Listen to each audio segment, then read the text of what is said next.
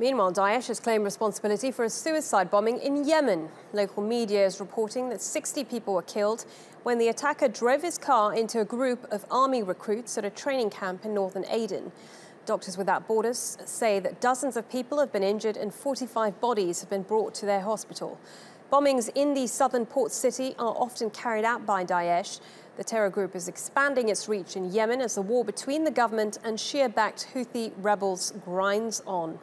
Let's get more on this. Speak to Mohammed Al-Attab. He's a journalist who is live for us in Sanaa. Good to see you, Mohammed. Give us a bit more detail about this attack and why are we seeing this increase in attacks by Daesh in Yemen? Yes, regarding the latest suicide bombing that targeted army recruits in a military camp north of the coastal city of Aden, that claimed the lives of over 62 army recruits. It's one of the biggest suicide bombings carried out by Daesh in Aden.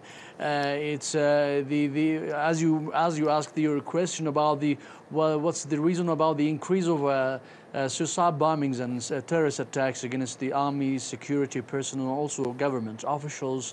The Al-Qaeda that is planning, as they have declared, that they are planning to reclaim what they describe the Islamic State, and they consider the coastal city of Aden as a strategic position to carry out their operations, and also to take control of this important strategic position, as it's overlooking the Red Sea and also the Arab Sea on the other side. It's an important passage of the trade of ships, and also it's a sea route for important nearly for 70% of the international oil.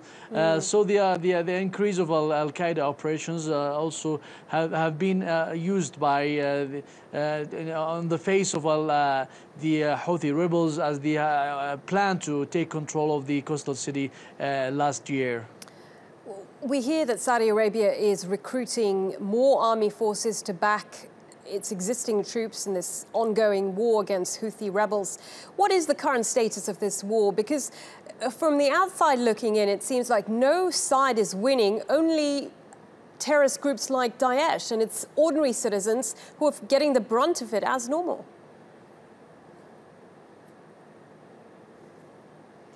Yes, what is happening in the coastal city of Aden now? We can't tell exactly if these army recruits are also planned to be transferred to the Saudi Arabia's southern borders, where the Saudi Arabia is facing an increasing attacks by the Houthi rebels, backed by army units allied to the former President Ali Abdullah Saleh.